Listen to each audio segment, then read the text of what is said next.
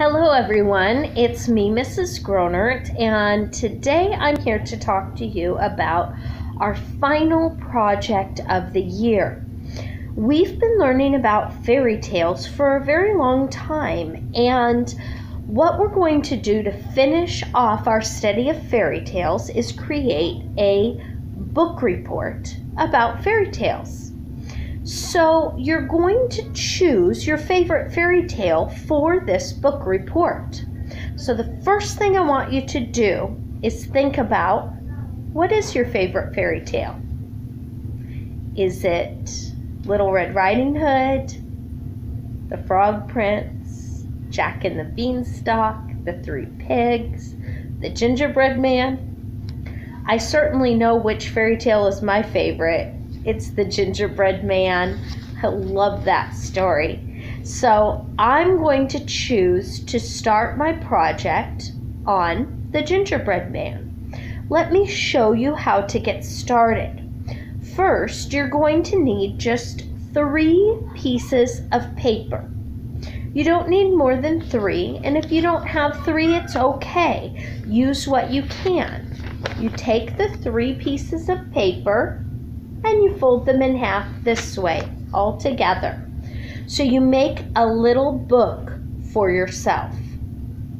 Then I begin. The first page of my book report needs to say, Book Report by, and write your name.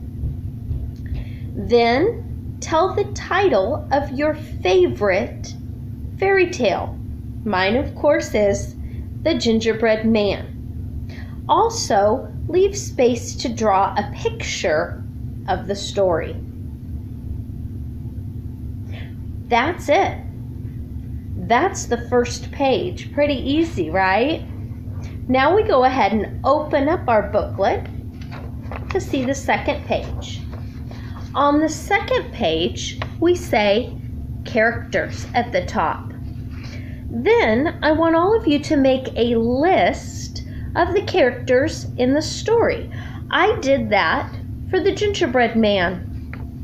So we have the old woman, the old man, the workers, the cow, the pig, the gingerbread man, and the fox.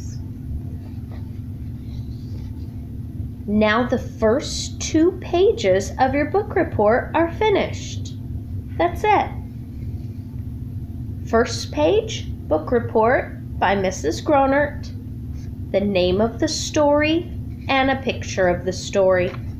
Second page, characters, and make a list of the characters in the story. That's it. If you can, try to upload a picture of your work to send it to your teachers. Tomorrow we'll talk about what comes next. Bye.